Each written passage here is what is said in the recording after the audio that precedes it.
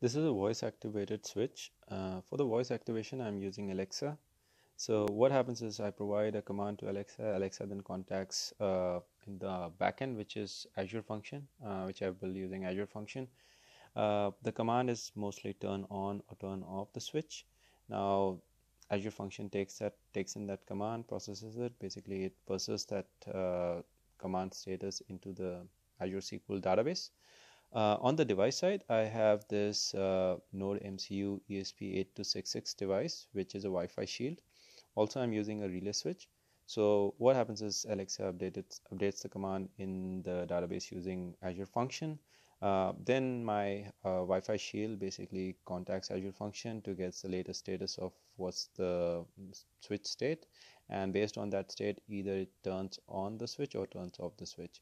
So in the demo, if the switch is turned off, this lamp which you're seeing over here will be turned off. If it is turned on, then the lamp will turn on.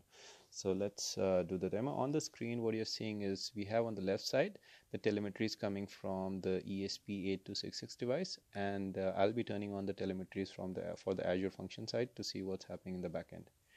So first, I'll turn on the telemetry for Azure function. Alexa, open Nebula switch.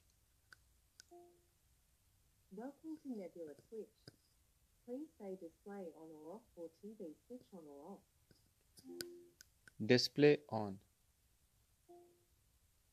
Switch state set to on. Device will be updated with new state in 30 seconds.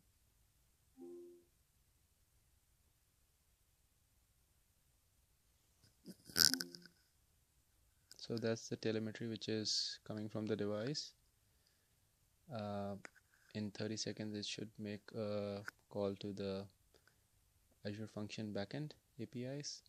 Yep, so that the call started. And as you can see, the status has changed from off to on, and the lamp is turned on. Now let's turn off the lamp. So Alexa, open Nebula switch.